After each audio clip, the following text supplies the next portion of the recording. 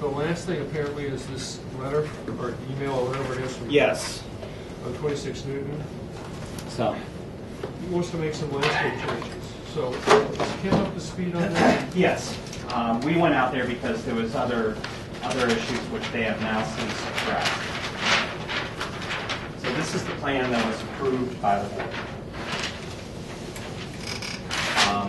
Kim and I went out there, and they hadn't put in these two evergreen trees. They put in a dogwood instead. I thought it would be nicer.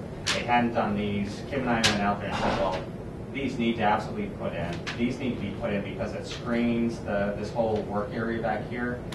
They put those things in, so we're all set. What they want to do is basically this planting bed and here, they basically just want this parking lot to come right up to here.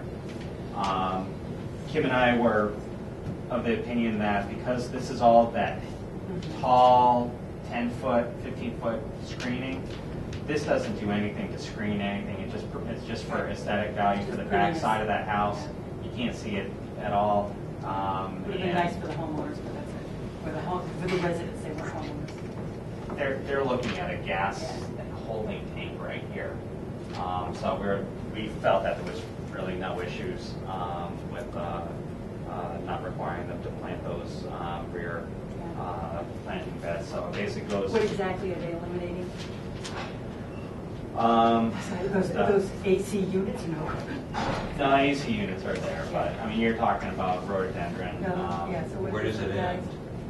Basically with the corner of the building on both sides, right here.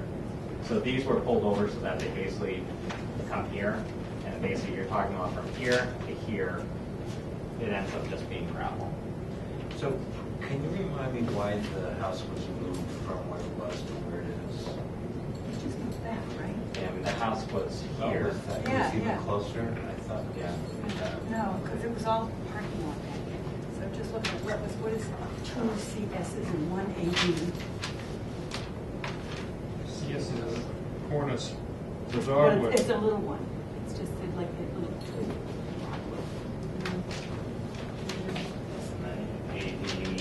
Azalea. Yeah, and that's just like, these are miniature lilacs. What about asking them to put them somewhere else? Yeah, but they're really ornamental. Miss Kim is a little lilac that only grows about maybe 3 to 4 feet tall. Would they look good on some other part of the site, is my question. No? They're really ornamentals. Okay. You know, it's not like they're big landscaping things. I mean, Yeah. maybe it would be nice to put them down here, but it's just you don't. Okay.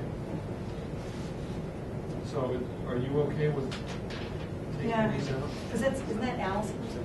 Yeah. So And again, she's always been really pleased with the amount that they've put in already. So the edge of the turf is just going to... it basically, this is coming like this, and then like this. Because this is all landscape here, sodded and mulched right through here. So it basically comes off this back corner. Because you start getting the grades that start going down the hill. So, and then this is a really heavy clump. They haven't touched anything. All these are in. It's basically just these been two back there, pockets. Steve? I have. Yeah, but it's all big utility sheds Yeah. and garage doors, and I can see where they. We need a resubmittal on the landscape plan. They're going to get us an as-built. Uh-huh. So that was what wanted to get was that we have. If the board is fine with this, they'll put it on the as-built because they have all these other things on there, and they just would show the as-built condition of nothing in there. Can we mark this one up with what we're agreeing to and make sure the as-built conforms? That's his record copy of it. Yeah, I mean, basically what we can do is we can review the as-built with Kim, just verifying that nothing beyond what we had observed in the field has been removed.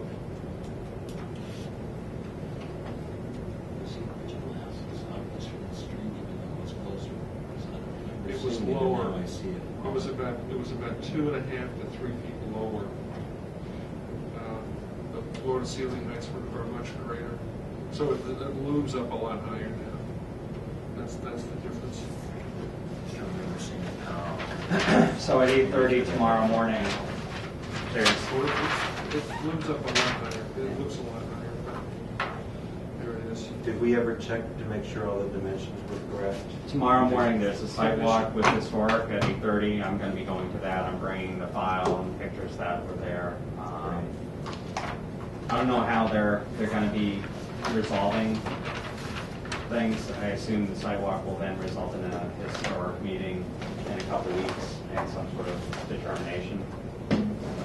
So, As far as you know, it is in compliance with what we approved? my understanding is that from the pictures that were shown, there's variations associated with like the windows and distances between it, which is what Historic is going to be taking a look at. There's also questions about the cornice work going up and around. So it wasn't so- I think they're checking it out tomorrow.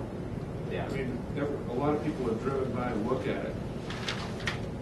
If you didn't know my opinion, if you didn't know the amount of detail we went into it, you could sort of say that it looks attractive for reproduction, but the plans were so specific that were approved by Historic that realistically it could result in having to take out the windows and put in new windows. I mean, that's what tomorrow is There's no really going to be for. not exactly to the drawings that we haven't Well, especially changed. since we had all those people here Right. and hammered them with a hammer, Well, we had two and they special agreed meetings. absolutely Right. that they could do this, they could manufacture it, absolutely. And If they don't Mr. match Schlager said, exactly. absolutely, it will be perfect. Yeah, they need to change it as far as I'm concerned, if it doesn't match exactly. Well, maybe it will. Yeah, let's hope so. Yeah. Keep your fingers crossed, because Yeah. if it doesn't, then it's going to be interesting. Oh, it'll be national. Anybody want to adjourn? Second, anybody? Second. All in favor? Aye.